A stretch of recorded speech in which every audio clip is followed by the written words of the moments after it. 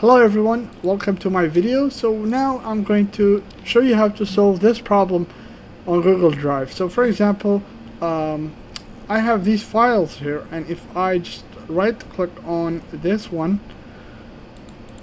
and I click on download, you'll notice that it will say access was denied. So access was denied.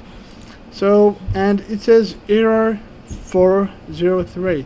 So to solve this issue, what you'll need to do is you'll need to copy this link. So just click on this link, and by the way, I'm using Google Chrome, so make sure that you use Google Chrome.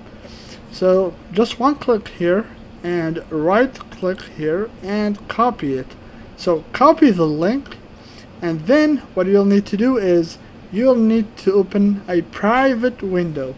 So to open a private window, what you'll need to do is you'll need to click on these three dots at the top right, at the very top right. There are like three dots, and just one click on it and go to the third option, which is Neo Incognito Window. So Neo Incognito Window, or you can press Ctrl Shift N on the keyboard to open a private window.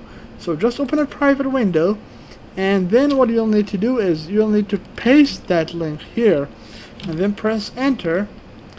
Then it will ask you to enter your your email and the password. So just enter that.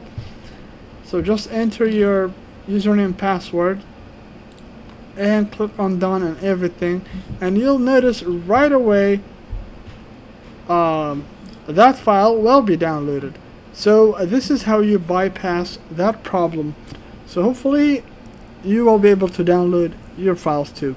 Alright everyone, if you have any questions, please leave your comments below, and if you like my video, just like my video. If you don't like it, just dislike it and tell me why you disliked it.